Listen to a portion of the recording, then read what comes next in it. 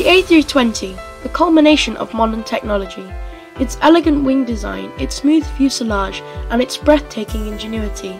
The pinnacle of modern Airbus narrow-bodies. Because it's so modern, it can be easy to forget that this plane is already 3.5 decades old. Throughout its long, successful existence, the plane has changed the aviation industry, and it will continue to do so in future. But today, let's take a moment to reflect on the history of this magnificent aircraft. Hello and welcome to Aero Knowledge, your home for everything aviation. If you're new here, welcome, and I hope you enjoy the video. If you do, please consider subscribing. But enough from me, let's get on with the video. American, Delta, United, British Airways, Lufthansa and Qatar, Etihad, Air India, Philippine Airlines, China Southern or Qantas.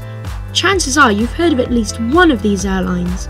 One uniting fact about all these airlines is that they all operate the A320. The very first operator of the A320 was Air France in 1988.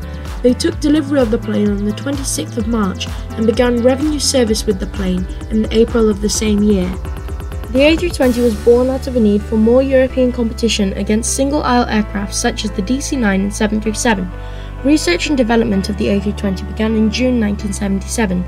British Aerospace, Aerospatiale Dornier and a Dutch aircraft manufacturer established a joint European transport or JET program.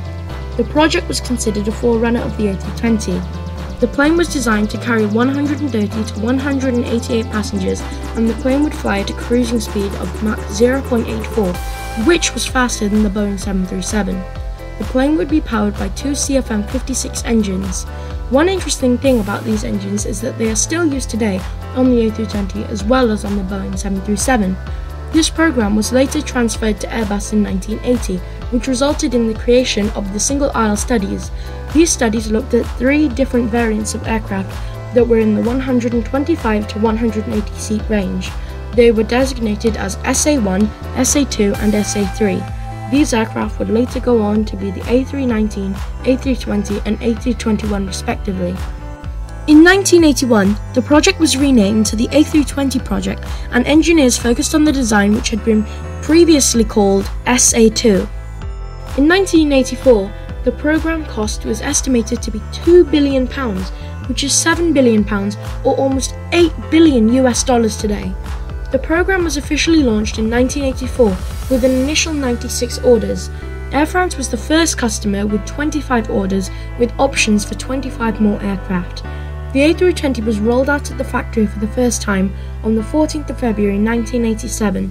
The A320 then had its maiden flight, which lasted for 3 hours and 23 minutes on the 22nd of February. After 10 years of development and hard work, Airbus teams decided to start creating variants of the A320. First came the A321, which was based on the previously mentioned SA3 study. The A321 would be almost 7 meters longer than the A320, which would allow it to accommodate more passengers. The first of the A321s were delivered to Lufthansa on the 27th of January 1994. The first time that the A320 would be shrunk was when the A319's concept came about. The aircraft was based on the SA1 research study and was to be a 130 to 140 seat aircraft. It was to be a competitor of the Boeing 737-700. The aircraft lengths were reduced by roughly 4 meters, which resulted in a drop from 4 emergency exits to 2.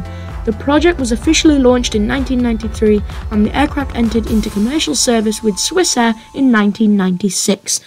The A320 was later shrunk again in the late 90s with the release of the A318. The A318 was first delivered to Frontier in 2003. An interesting fact about the A320 family is that it is the best-selling series of narrow-body aircraft. Another interesting thing to note about the A320 is that it had a revolutionary fly-by-wire system. Fly-by-wire is a system that uses computers to process control inputs made by the pilots or by the autopilot. Another thing to note about the A320 was that it was the first airliner to be equipped with a glass cockpit. This, plus the revolutionary fly-by-wire system, really made this plane ahead of its time. Airbus is now one of the dominant players in airplane manufacturing, along with Boeing. In more recent years, the A320 shook the aviation industry with the release of the A320neo. Neo stands for New Engine Option. These engines make the plane incredibly efficient. This prompted Boeing to create the 737 MAX.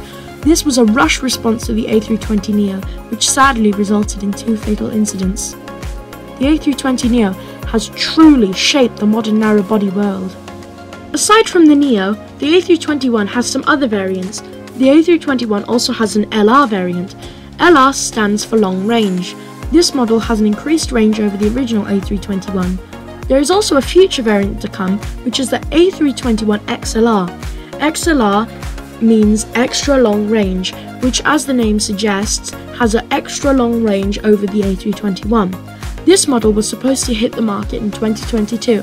However, because of recent events such as the COVID-19 pandemic and the Russian invasion of Ukraine, it has been delayed by quite a few years.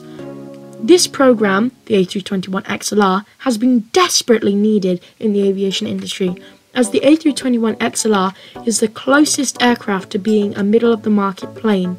Other planes like the 757 are no longer being produced, and airlines desperately need a middle-of-the-market plane.